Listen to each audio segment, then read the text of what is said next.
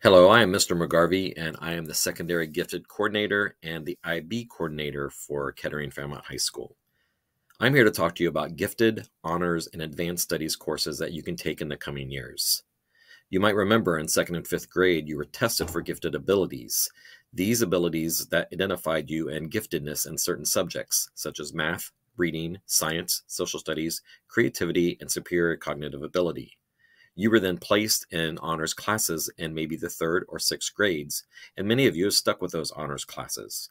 Because of your gifted designations that stick with you through graduation, you can take any gifted or honors classes within those subject areas, and it's recommended that you try to stick with them. These are a list of the gifted and honors classes that are available to you during 10th grade year.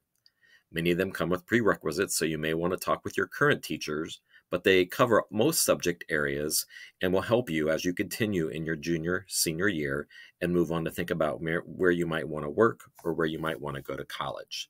It is key that you don't overload your schedule with these, but you take enough that you feel like you're able to handle the workload. It is always great to keep up with gifted services or gifted identifications because you will find yourself in more interesting classes and more engaged in them. You'll find yourself with more rigorous coursework and more ready for college or a higher level job. You will find yourself gaining advanced work in writing, reading, and higher order thinking.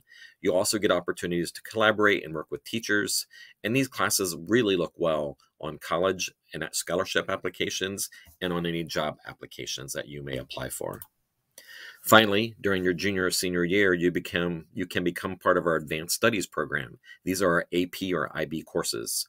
We offer over 35 AP and IB courses, or you could be part of the IB diploma program. You'll get more information about these classes during 10th grade year. If you want information now, you could speak to me in East Unit, or you could speak to one of your counselors or teachers. Thank you for your time.